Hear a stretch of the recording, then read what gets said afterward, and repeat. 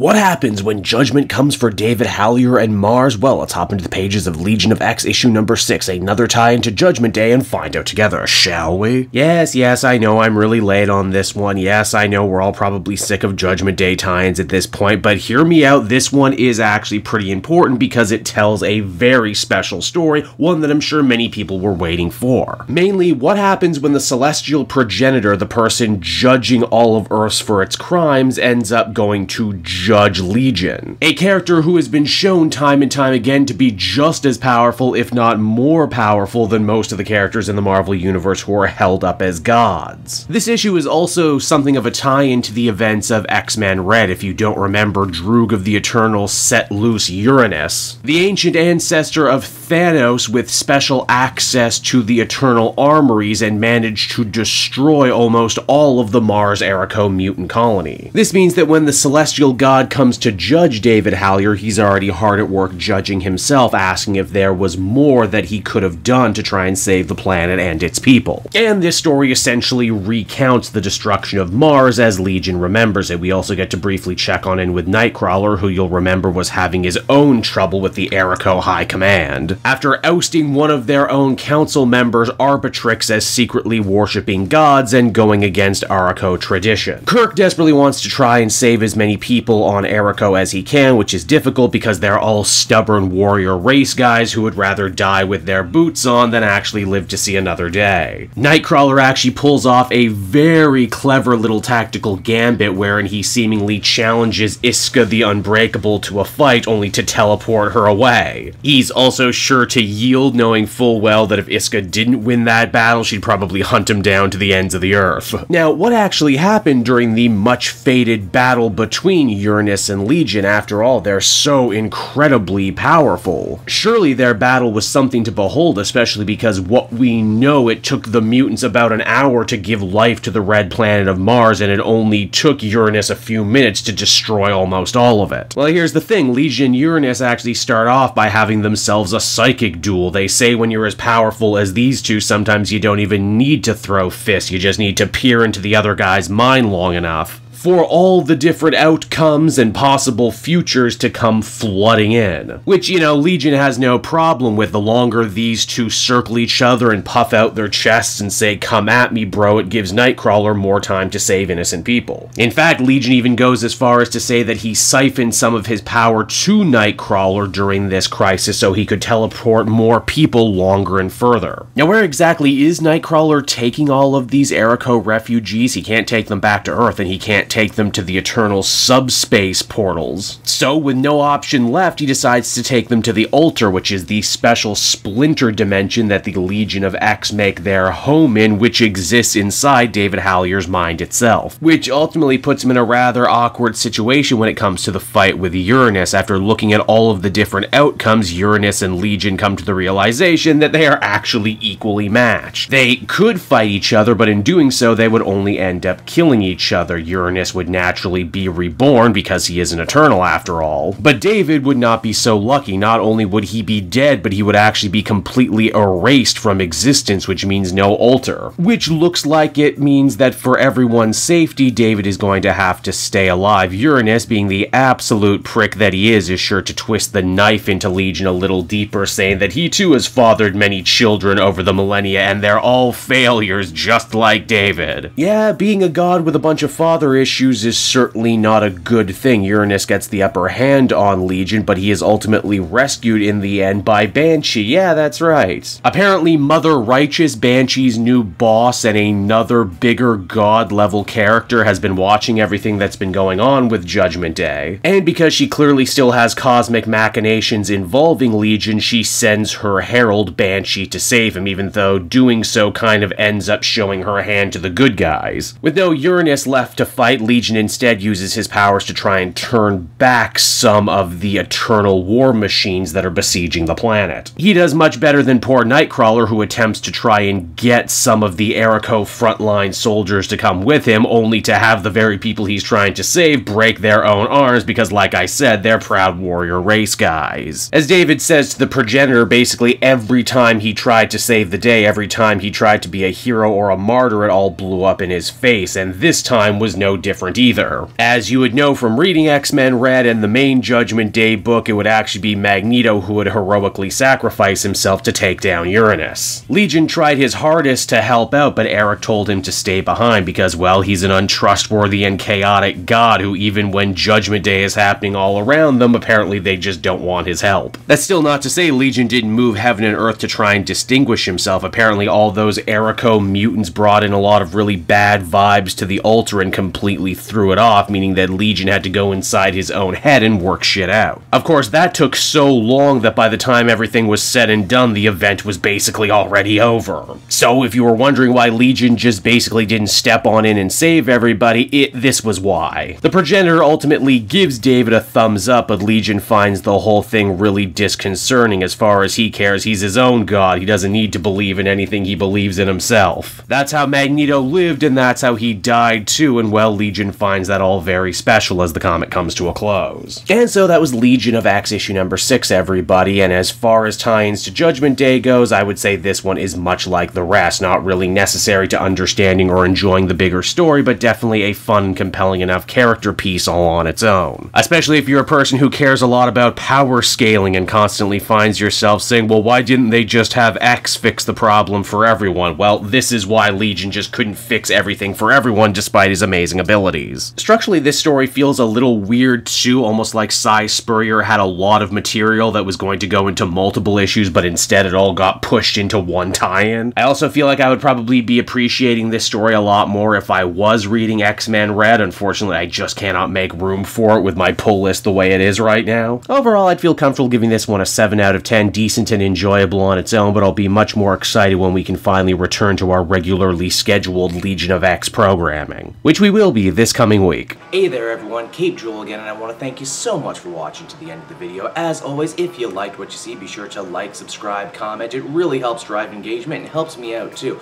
Also, if you are a patron, which you can become for as little as $1 a month, you will get exclusive content that no one else can ever see, and you'll get to see the Comic Multiverse podcast before anyone else too. You can check out all this and more down in the description. And until next time everyone, this has been Cape Joel, and I'll see you all next time. Cheers.